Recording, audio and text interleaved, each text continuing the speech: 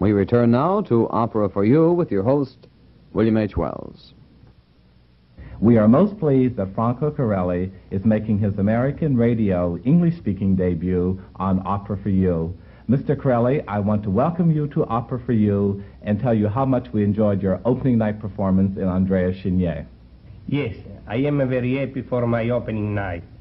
Thank you very much. Mr. Corelli, can you tell our audience where you made your opera debut and in what part? In Spoleto, I did my first opera, and was in Don José in Carmen. Why did you begin to sing so late, Mr. Corelli? I did not wait late. I beginning 22 years old, and for Italian people to beginning to sing at the profession of a singer is not late. It is not late. All right. Can you tell me, we have heard that you are self-taught. Have you ever used a voice teacher or a coach? I never use a teacher for the voice, but I use a teacher only for study the score. I think that is very good because obviously the method that you use works very well. Can you tell me, Mr. Corelli, was your voice a dramatic tenor voice from the beginning? My voice is born dramatic. I wonder if you have ever sung lyric roles, Mr. Corelli, and do you feel your voice is too big for certain operas? I like lyric role very much. I believe that there is not an opera that the voice is too big, because I use a lyric voice for a lyric role and a dramatic voice for dramatic role.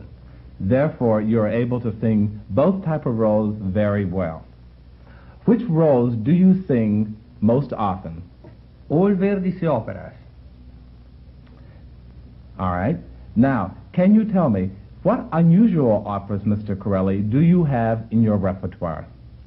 Ugonotti, Poliuto, Pirata, Battaglia di Legnano, and the song. Well, what is your favorite part, and why? My favorite part are to One Chenier, because it is romantic. The other in Carmen, because it is dramatic. Perché?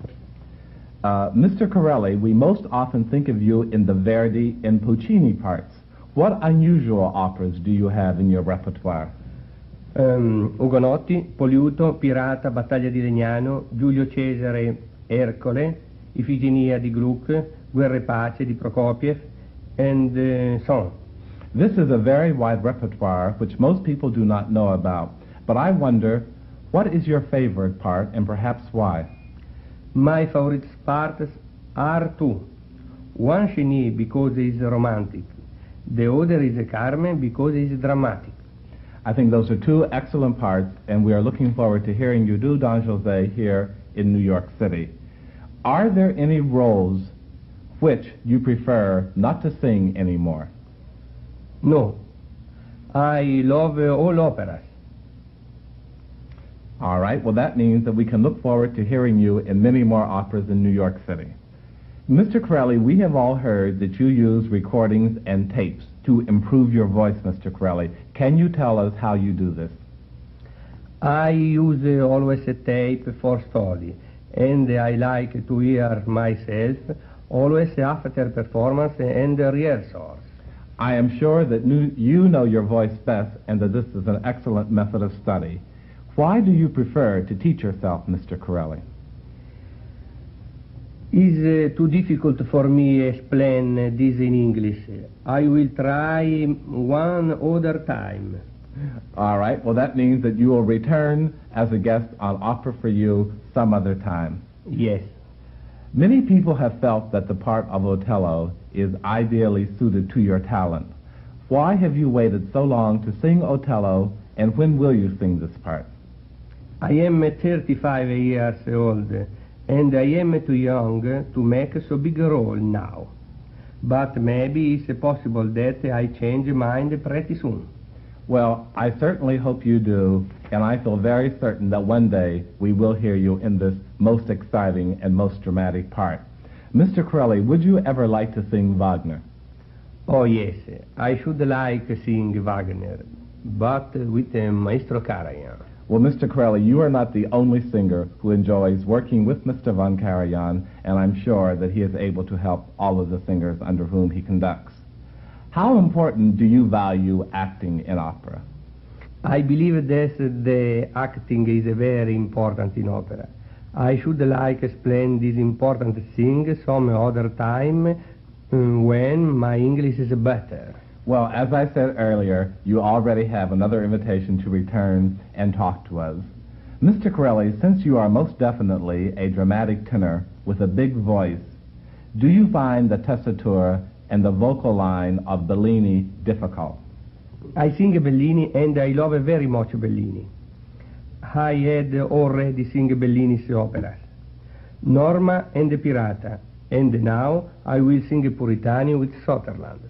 There is very seldom a tenor who can do parts such as Manrico and some of the other heavier parts that you sing, such as Chenier, and then turn around and sing the very high Bellini operas. This is certainly very rare. Do you consider yourself primarily a Verdi tenor? I can answer, this is a question for the critics. Well, if I remember correctly, the critics all agreed that Franco Corelli sang Verdi very well.